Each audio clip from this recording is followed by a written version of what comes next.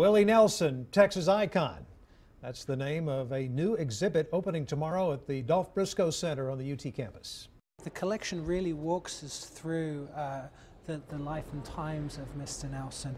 For talking about his involvement with Farm Aid, the movies that he's been in, the July 4th picnic that he founded, pictures of himself and his famous friends, Johnny Cash, Stephen Colbert, some of his newer friends, his political acquaintances such as Ann Richards, and then some real nice Austin connections as well.